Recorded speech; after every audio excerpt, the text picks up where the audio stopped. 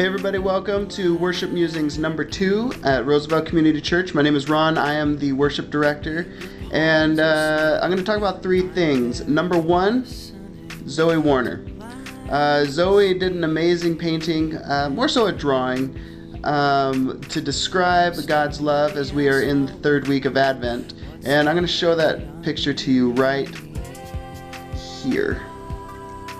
Water, this is the water, those are the planets. That's Jesus' love, the stars in the sky. It says, good God is the name of Jesus. He is creator and powerful.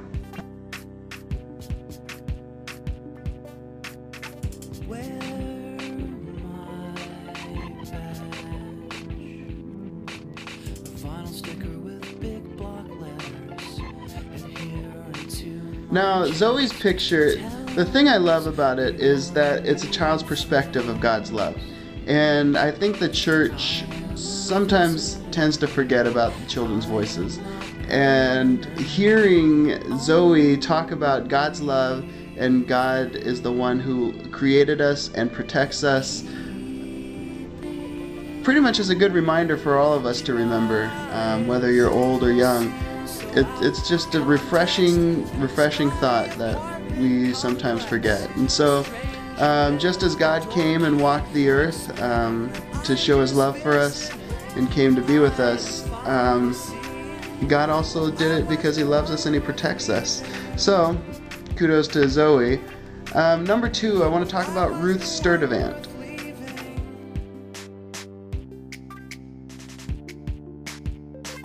Now she read a thank you note to the church that she wrote. What happened with Ruth was a little over a year ago. We began this process as a church of moving Ruth from one house to another. Her first house was not very livable. Just to give you an example, she talked about how her tomcat used to go in and out of the house through a hole in the wall. Not an intentional hole, just a hole that was in the wall, and her cat would come in and out that way. Now, thanks to Dave Carr, Ruth lives in a house up the hill on U Street. She lives in a house that she's able to cook in now, and she's able to live in. And the church walked alongside her, just praying for her, being there with her, and even physically helping her through letting her stay at different locations, different houses, and also painting and other various things at her house, at her new house. So Ruth read this letter, and it was very touching. It was a nice worship time in the sense of not remembering, oh, good job, church, or anything like that, but it was more so remembering the fact that God is good. And Ruth talked about how one of our church members kept telling her, you gotta be patient, and sometimes we forget that because we live in such a fast pace that we forget that God moves on His time, not ours. So, Ruth, congratulations on the new place, and finally, moving on, number 3, Kyle and Carrie Young, they dedicated their child this week. And it was pretty cool. We always joke about the only way to grow a church really is to reproduce children. So it's always nice to see baby dedications and to see families there gushing over the baby and taking all the pictures, but also that the parents are willing to dedicate the baby and be willing to say, you know what, we're willing to raise this child in a certain way. Your soul and with all your strength.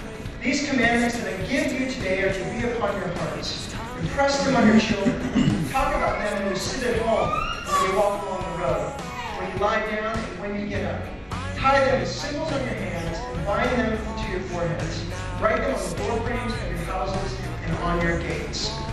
Kyle and Carrie, if it is your intention to present your daughter Annika to the Lord, and to pledge yourselves to bring her up in the training and instruction of the Lord, please answer, we do all the promises. Do you here this day recognize Annika as a gift of God and give heartfelt thanks for God's blessing.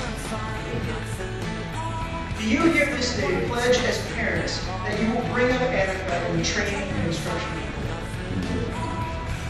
It's like French, we do. Congratulations, Youngs. Congratulations, Ruth. And Zoe, good job. Very proud of you. So with that being said, peace. Have a good weekend, and I'll see you next week.